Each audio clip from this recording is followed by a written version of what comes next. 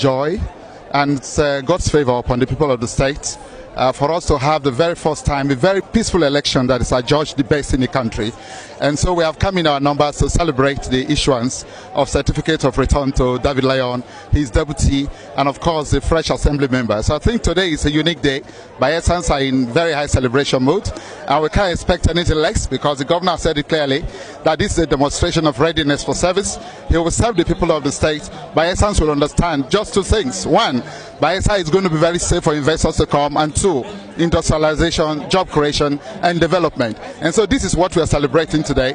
The streets of Yenegua, one story in our household, in our communities, and I think it's very important. Let the celebration continue because we're going to have celebration in development and everything. There are laws in this country. Number one, David Lyon has just been issued a certificate of return. Bayelsans decided. He was never in position. We've never seen an election that was so overwhelming in decision making by the people, and so we are all here together as Bayelsans to say we have won an election. The opposition can't be counted because they are just like 3 or 4.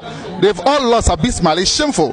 Whoever, from the governor of the state, with due respect to him, who is he talking tough? Let him come down from his offensive rhetoric. Bayelsans have decided. Leaders, listen to the pulse of the state. The pulse of the state today is we have a fresh vine. David Lyon is the leader of the state today. With due respect, let the governor prepare handover. We understand a few things they are still doing behind closed doors, but there are laws, and there are people, and there are morals, all are pointing towards one direction. David Lyon is governor, Bayelsans decided, and we are ready for very positive change because David Lyon is governor, and there's nothing more we can do than to wait for development.